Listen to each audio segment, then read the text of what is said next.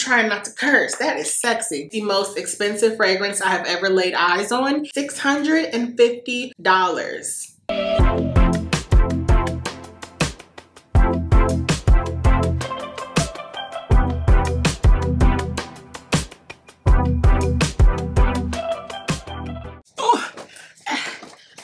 Let's unpack. Oh, baby, we have a lot to share today. It's kind of embarrassing, but a good kind of embarrassing because at least I'm gonna smell really nice. Girl, do you have a problem or do you have a problem? Hi guys, welcome back to my channel. In today's video, I have my huge, and I do mean huge, summer fragrance haul. Your girl's been shopping. I'm honestly kind of embarrassed / excited and not embarrassed. Let's get into it. If you guys want to see all the goodies that I picked up, basically happy birthday to me, summer fragrance edition, then please keep watching. Okay, so I have to preface this video because I know in a video maybe a month or so ago, I spoke about how I decluttered. Well, I've pretty much undone all that work between spring fragrances I purchased and now summer. I have, I think, 12 fragrances to share. And I know you saw the title. I'm going back today. Like, why? And I'm at the point where, like, take me, like, is there a fragrance rehab? Because I'm not at the point where I feel like I need everything, but I just, like, I had a lot of fun for my birthday. This is basically what I did, like, so that's that. I probably need to go to fragrance rehab. I am back on a fragrance ban. My girl Benita says she does not believe me. I go through spurts with shopping, so when I say I'm not buying another fragrance, if you see another fragrance pop into my collection, I was gifted. Until I start buying fall scents, I'm not getting anything else because I don't have space for these. So yeah, they might be in that Goyard tote because I don't.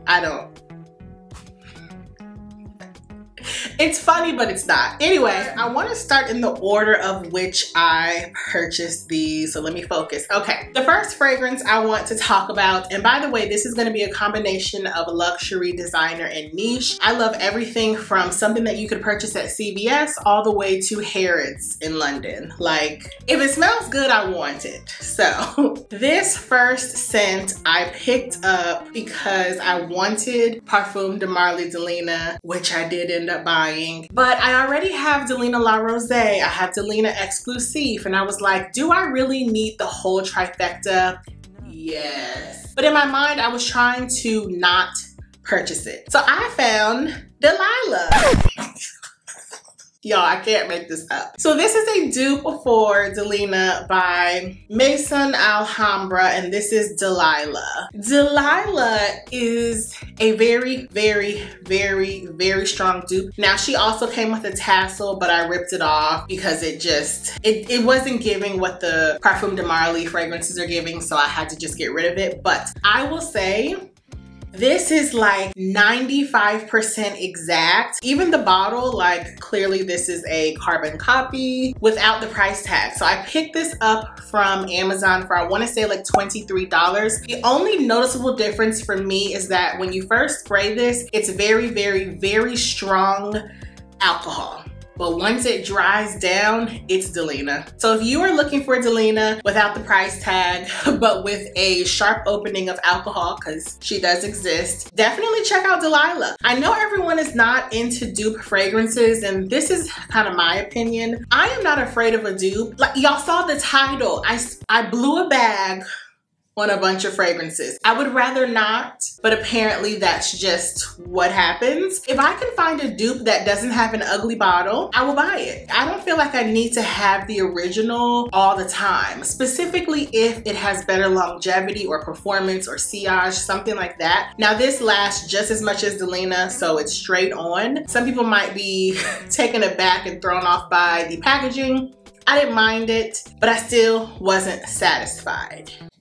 And we will get back to that in a moment. Okay, next baby I picked up the fragrance that started my Ulta debacle, Carolina Herrera, and this is Good Girl Blush. If you guys saw that Ulta debacle video where I was racially profiled and yada yada yada, it was all because I went in to try this beauty. This is the newest Carolina Herrera Good Girl Flanker, and this is Good Girl Blush. I basically got this for the bottle. Yes, I did. I know. And some people are going to think that is crazy, stupid, foolish, what have you. Especially for someone like myself who says that they don't want to hoard fragrance. But this just reminds me of a ballet slipper with a heel. And you guys know when I was younger, I did ballet for decades. So I needed this. Am I ever going to spray it? Probably not. I actually do not like the way this smells. I remember it being very powdery and rosy and like, yeah, it's very tart, rose, fresh, aquatic. There's some citrus in here, there's some musk, but it dries down to be so powdery that it makes my stomach hurt. I do like the opening a lot more than I appreciate the dry down, but like I said, it doesn't matter because she's not ever going to be sprayed, simply for the work of art that the bottle is. Ding!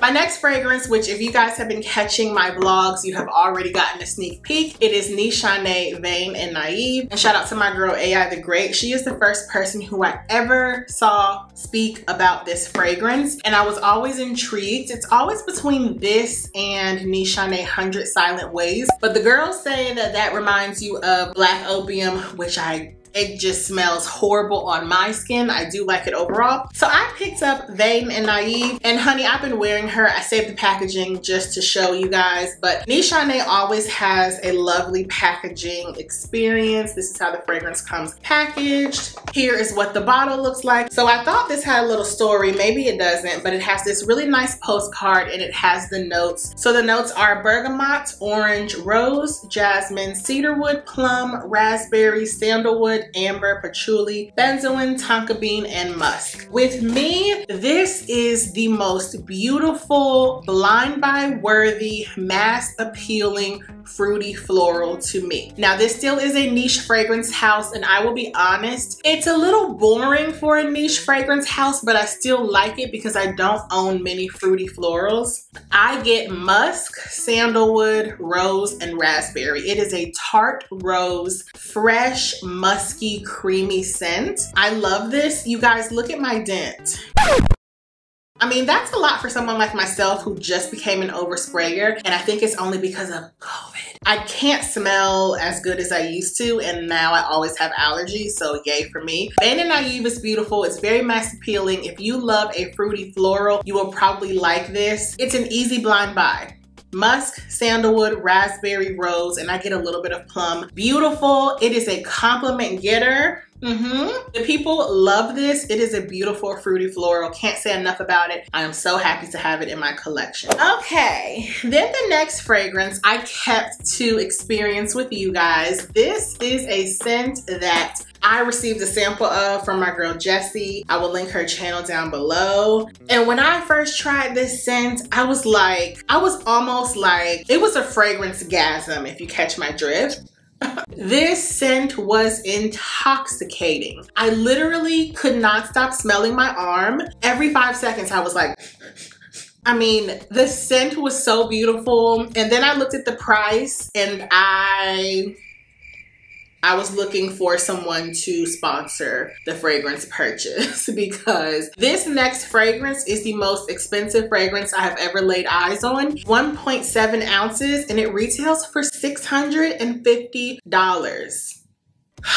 But thank God for Joma Shop. I will leave Denise Adore's link down below. That's how I purchased this. Also, that's another tip. If I don't have to pay full price, I won't. I know some people are opposed to buying on the gray market. I have had no problems with shopping Joma Shop, and that's how I got this baby for like under $300. Still very pricey because it was like right under $300, but a deal is a deal. She's always down for a deal. I know y'all hate this part. So this is Nishane Nefs, and you know, just according to the packaging, you already know it's about to be fabulous. My goodness, it gets even better. Oh, can y'all believe that I waited weeks to open this with you guys? I really love y'all. Oh my goodness. Talk about a work of art. I'm not one to keep packaging, but I'm keeping this. This is beautiful. It's probably gonna be like a coffin. You guys, oh my goodness, how beautiful. Okay, enough of the packaging. I know most of you guys don't care. Nishane Nefs, and I am so excited about this baby. Does it come with an insert? If I remember correctly, the notes were like rose, oud. I don't know, this fragrance had a little bit of everything. Oh my goodness. And because I don't have on a scent today, this is gonna be my scent of the day. Oh my goodness, this is like sweet and peppery. It almost smells like chewing gum. There's something very minty in it and fresh, but it's still like an oud, patchouli, like, oh my goodness. This is a very, very, very androgynous scent. Oh, I can see a man just smelling scrumptious in this. It's very herbally, refreshing, but still very deep and sexy. It's blended to perfection. Like I almost can't even pick out the notes, but I do believe it has oud in here. The problem is I'm gonna have to spray this sparingly because I'm not buying another one. It just smells like sexy chewing gum. And I know that sounds so weird, but that's what I get. This is like a summer stunner for me. I'm gonna try not to wear her every week, but I probably will. I believe my next fragrance was actually one that was gifted to me. Paul Reacts is a fragrance connoisseur and content creator, and he collabed with Okcha, I believe that's how you pronounce it, to create his first fragrance called Miss Girl. Here is the mailer for it. So it says, "Dear Keiko, I'm so excited for you to experience the Miss Girl fantasy. We love that. Teaming up with Okcha, I've created one of my favorite fragrances, Miss Girl, that smells both floral like Baccarat Rouge 540 and sweet like Lost Cherry." So that was so kind. How amazing does he look? And this bottle is everything, and I have tried it. This is the packaging. So here is what the bottle looks like. Super, super gorgeous. And I have worn this fragrance, but I will spray it again. So Okcha is a brand that makes dupe fragrances, which I just spoke about. I love a good dupe. Some things cannot be duplicated, but others really can. And especially if you're not gonna wear it too much, it's like, just go for something that's more cost effective. So this is supposed to be a cross between Baccarat Rouge 540 and Lost Cherry. I only get Lost Cherry. Once again, I told y'all what's going on with my nose, so maybe it's just me. If you are looking for a scent that smells basically spot on to Lost Cherry, I would highly, highly recommend this. I mean, the box is beautiful. The packaging is gorgeous. I love that this is a fragrance that was created by a content creator. I love being able to support people in their endeavors. Like, how cool is this? And it literally smells like Lost Cherry. Maybe as I wear it more and as the bottle macerates, I will be able to smell the Baccarat Rouge 540. I get a Lost Cherry bomb, and I am loving this. I'll definitely have to review this on my Instagram, but if you love a Lost Cherry, you are going to love this. Miss Girl by Paul Reacts and Okcha. Okay, we are winding down. Let's circle back to the beginning. My next scent is actually a gift from AI the Great. If you guys watched my New Jersey travel vlog, which I will link down below, AI the Great gifted me the Delina shower gel, and I have not used it because I like to haul things before I wear them. But this is the Parfum de Marly shower gel in Delina. Baby, this is so potent, you can smell it through the box. Like, ooh, I can't wait to break the seal and use this probably tomorrow. It smells so beautiful. You all know that I haven't gotten into layering, but this is like a good way, a good introduction for me with layering, body care and shower gels, things like that. Thank you so much, girl, because if you watched that vlog, I also spoke about how I went online. She was having a sale with the site who shall not be named because they screwed up my order. And I picked up the original Delina. I thought little old Delilah would be enough for me, but the lie detectors has determined edition. That was a lie, and I needed the original. So now I have Parfums de Marly Delina, Delina La Rosée, and Delina Exclusive, and I'm happy to have all the fragrances. Now, what I will say is that this fragrance is leaking, so I believe the company is in the process of sending me another one because it's like dripping all on the outside of the bottle. But Delina is a pretty girl fragrance. It's just so pretty. It's rhubarb and rose and musk. It is so beautiful. It has lychee in here. It's a very, very strong tart rose. I don't think it's blind buy worthy because lychee is very, very tart. I love it though, but this is not going to be for everyone. But if you love pretty girl scents, you just want to smell like really feminine and beautiful, this is perfect for you. Now, this is not usually my vibe. I usually like to smell a little masculine because I think the juxtaposition with, you know, my outward appearance is just so sexy. But in the summertime, she shines so brightly. So I had to pick this up, and yeah. Now I finally have Delina, the OG, and I'm so excited. Okay.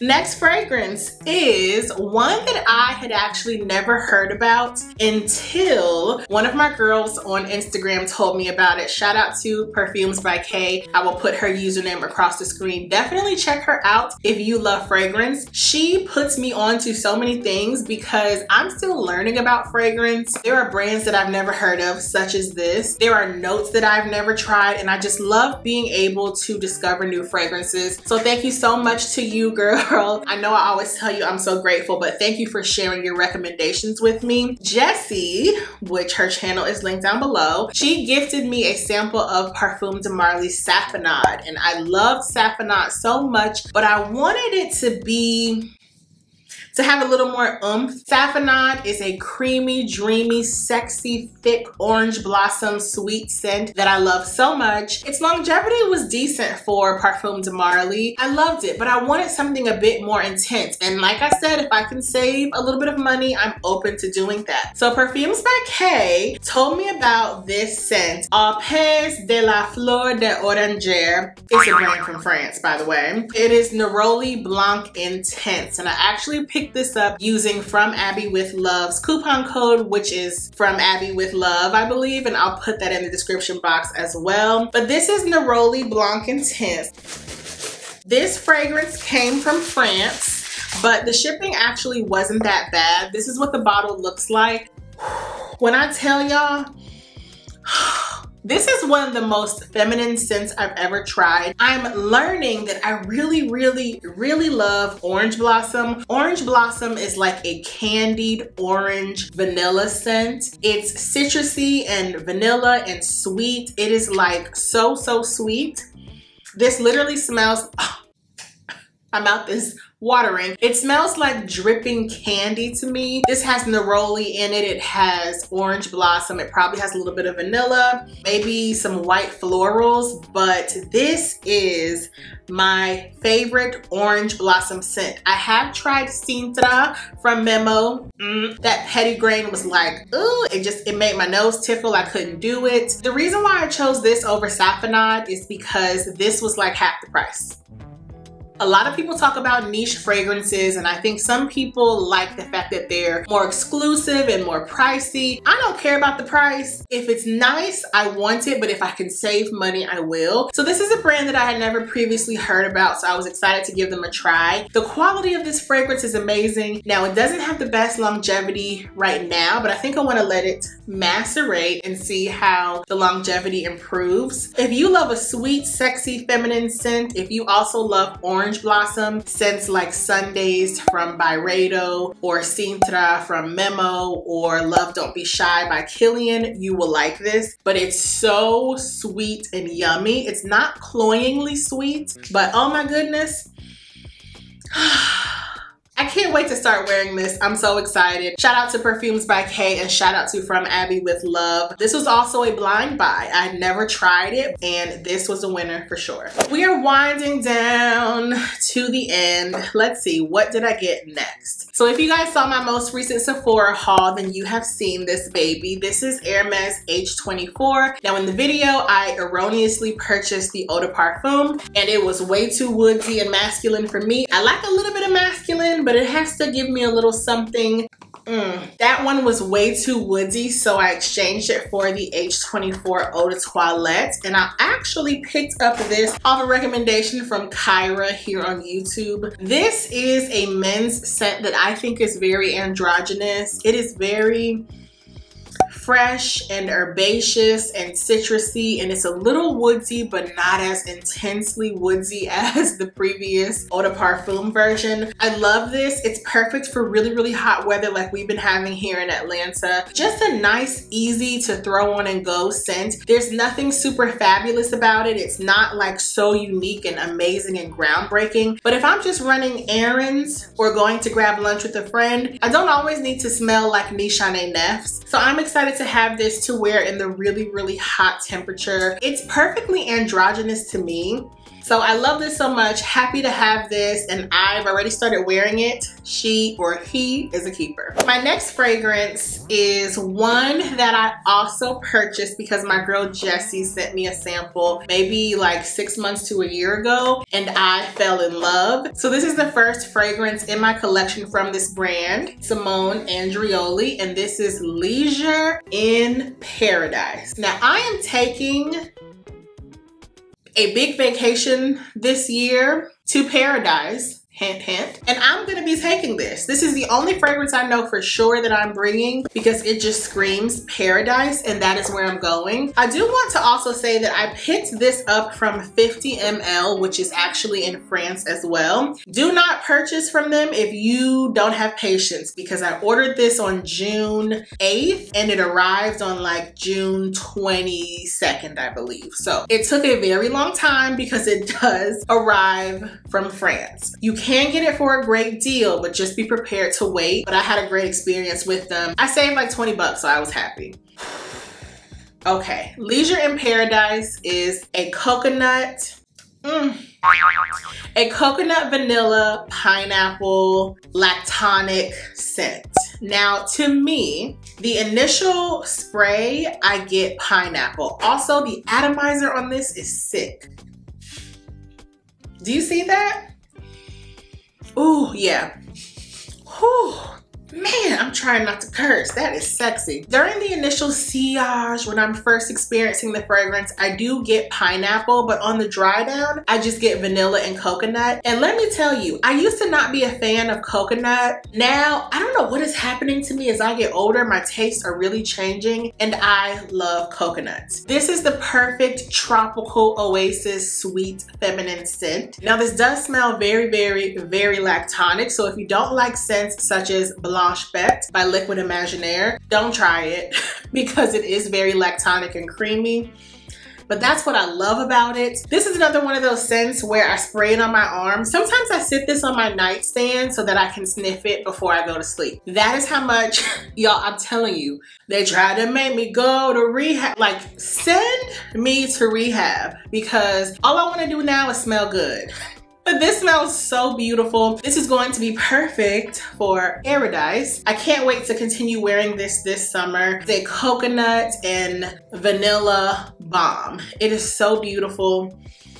Whew, not everyone is gonna like it. Some people might say it smells a little juvenile. It's not super like unique, I don't think, besides the fact of it being a lactonic scent, but it is super, super unique in my collection and I can't get enough. Okay, I think we are down to our last fragrance, and I'm so happy to share this baby because it's another Tiziana Terenzi, aka Tizzy.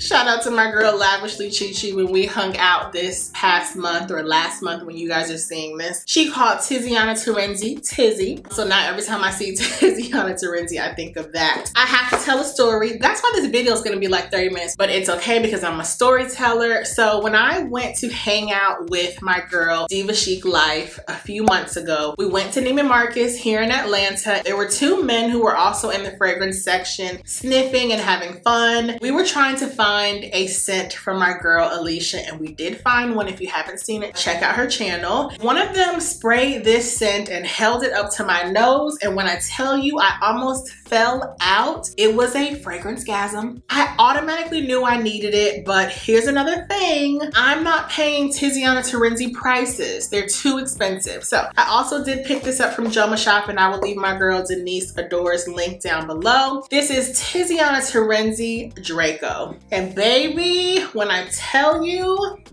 Draco is a stunner. So first of all, like the packaging moment, I'm sure you saw it. Beautiful, beautiful. It also comes with a booklet that details every fragrance that Tiziana Terenzi sells. So I'm absolutely keeping that. Another thing that I want to mention is that if you look in the base of your packaging, there's actually a travel size cap. The actual cap is so heavy. So this is what the bottle looks like. A beautiful, like textured white glass. And here is the top of the cap. This is like a weapon, very, very heavy. This is Tiziana Terenzi's Draco, and this is a peachy, floral, fruity, musky sensation. This is also a compliment getter.